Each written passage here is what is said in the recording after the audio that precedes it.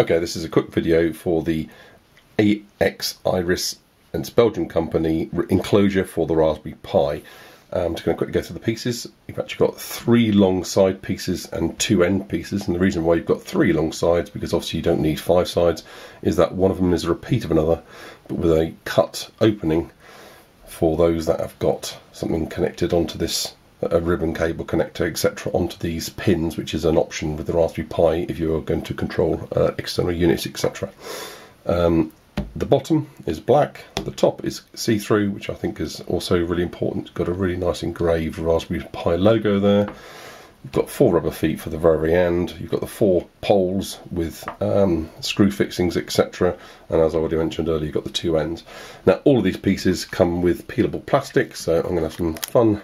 You don't need to watch me do all this, but you've got to peel all this off. Makes it absolutely lovely. And quickly just see the clear one, and I think that, he says, that's not going to come off easy, is it? Let me try that again. There we go. And you'll see that it's absolutely lovely. Nice bit of engraving there. Try and catch it in the light for you there. Now, the actual holes are the main parts of the Raspberry Pi segment are actually completely open, and I'm going to push something through it just so you can see that. So you can see I'm pushing through the holes here, and absolutely acts as brilliant air vents, etc. And I think are very pleasant and decorative, and echo the design of the Raspberry Pi logo, which is on the motherboard as well. Okay, so I'm going to peel all these covers off, and then I'm going to show you step by step as I perform the main assembly. Okay, I've now done all the peeling, and I've got a mixture of blue and white or clear plastic, which I'll throw out of the way. Just wanted to point out that it's on both sides. Make sure you've got everything off. All the vents here and grills on the bottom were tricky. The only part that hasn't got plastic on both sides, in case it's frustrating as you're trying to find it, is the clear top, and I guess that's because part of the Raspberry Pi logo has been engraved just as a surface detail, and I guess they couldn't do that through the plastic. Okay, so I'm now going to start the assembly itself. Okay, in making this case, you are literally going to be assembling the sides directly to the unit. So I'm going to start with an end. The USB is quite proud, and so is the Ethernet adapter. I'm then going to put on the end with the sound and video. He says if I get it right around, there we go, whilst holding it. So it's again being quite gingerly. You need to be reasonably dexterous to do this. HDMI side on next. Again, the HDMI connector's very slightly proud, so it helps stay in place. Now you can put the final 4th side on, sorry, which is this end here, which is where the micro USB and the SD slot go in, but I find at this point I can put it onto the base and affix the final 4th side whilst it's in place. So I'm going to just check that the unit and the feet are in, and they are. Okay, that feels good. And I'm then going to get the final side, getting it the way around, and popping that in place. So I've now got the 4 sides on. I'm going to pop the top on, make sure all 8 lugs, there's 4 sides, have each got 2 lugs. These 2 aren't quite in place, there we go. And a quick rotation lets me see that I've got everything in place and everything is absolutely snug. I can see there through the motherboard, it's clear of the black connectors. It's all being supported on the HDMI connector, these protruding sockets, etc. And that looks good. And all there is left to remain now is to put the supports in and to screw things together. Whilst doing that, if you want to, holding it together, you can put an elastic band around the unit, etc.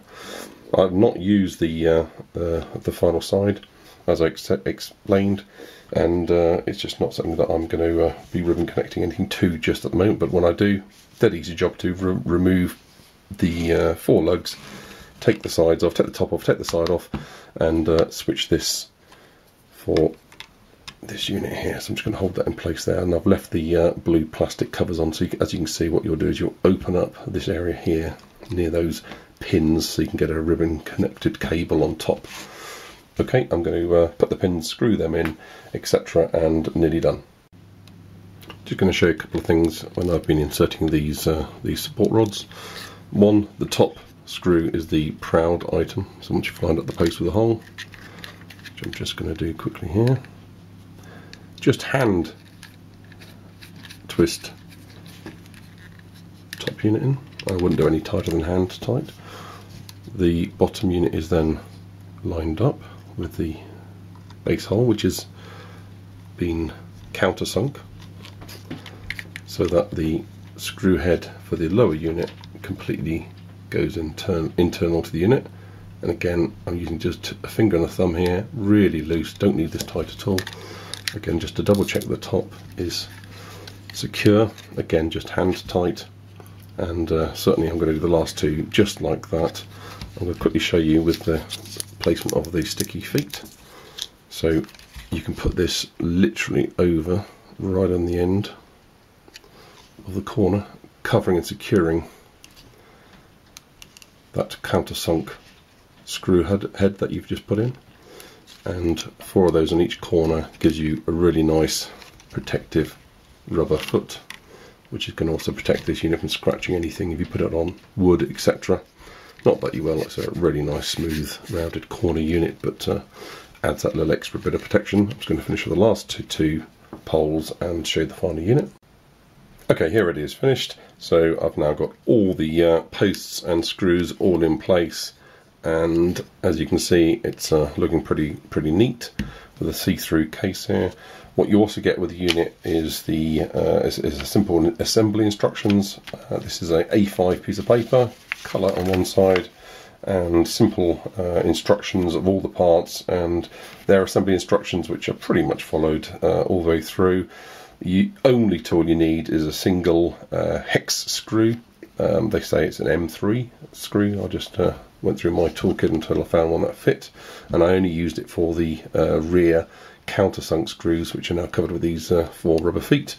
I found that the top one just required hand tightening, and that's partly so that I can take the unit to pieces if I wish to put in place the alternative long side, which I'm going to keep with its plastic covers on for now, just to look after it, make sure it doesn't get too scratched, etc. And all in all, very good item. Well done, AXIRIS BE.